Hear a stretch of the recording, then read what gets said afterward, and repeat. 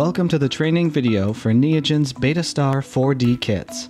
BetaStar 4D is designed to detect all 4 antibiotic classes: tetracyclines, beta-lactams, chloramphenicals, and streptomycin, associated with the new interstate milk standards in Russia, Belarus, and Kazakhstan.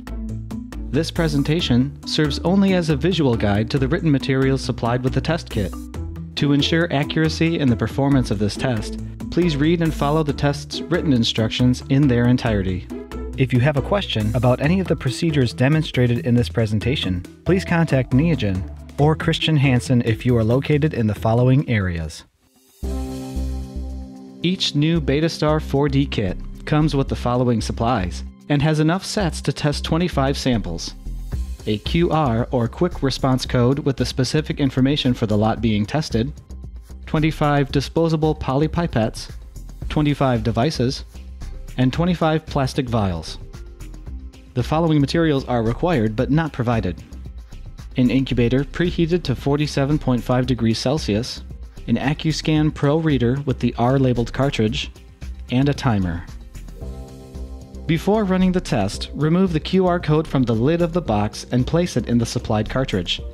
To scan the QR code, press the QR code icon on the reader and insert the cartridge. Once the code is analyzed, the information will be displayed on the screen. Press the green check mark to continue. Please note, only one lot of BetaStar 4D information can be stored in the reader at a time.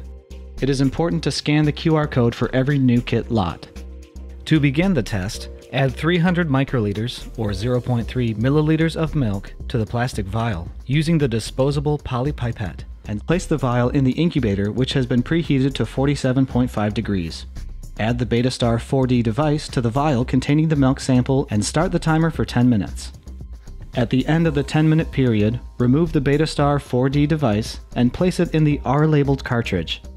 Immediately place the cartridge containing the device into the AccuScan Pro reader for analysis. After the analysis, the results will appear on the screen. If you have a question about your results or about this procedure, please contact your Neogen representative or Christian Hansen if you are located in the following areas.